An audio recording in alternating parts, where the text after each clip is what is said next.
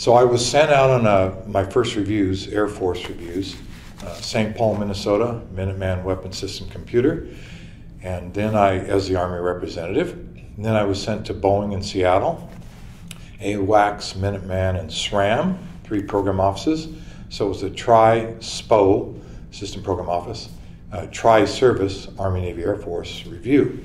And they put us on different teams. I think I led the organization and planning, scheduling, budgeting teams.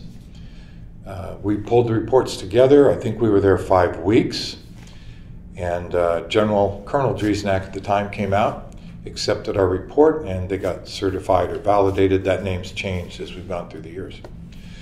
Then I went on another review with the Air Force at Northrop Grumman on the F-5E aircraft. That was down in Hawthorne, California. I was the only Army representative on the team, entirely out of Wright-Patterson Air Force Base. And I had a responsibility to go across all of engineering. So I had to do the organization, planning, scheduling, budgeting, accounting, analysis, and revisions or change control. So that was great because I got to go across the entire discipline. We manually wrote things out then a secretary typed it up, we redlined it and did it again. The exhibits or figures were copies of copies, ugly Xerox, gray kind of things, but we covered all the content.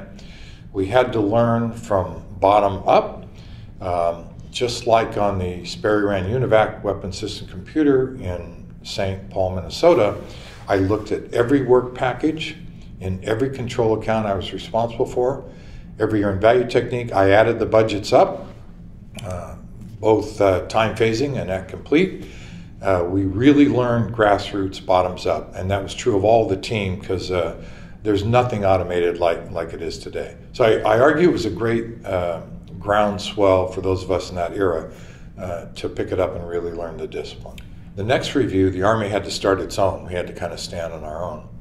And that was at Boeing Vertol in Ridley Park, Pennsylvania. So that was the first one where I was the Army Review Director, leading the first review that the Army led. Again, we didn't have a central like Defense Contract Management Agency running the reviews at that point in time.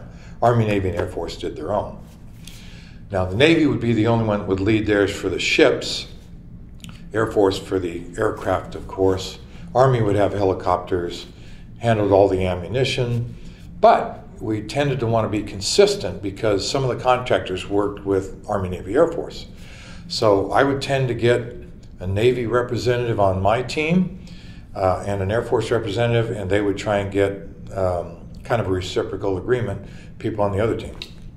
At the end of the reviews, we'd send our reports to the other 2 services, and we would be tough on each other, which worked out okay, because we wound up with something you could defend, substantiate, and justify up the chain of command.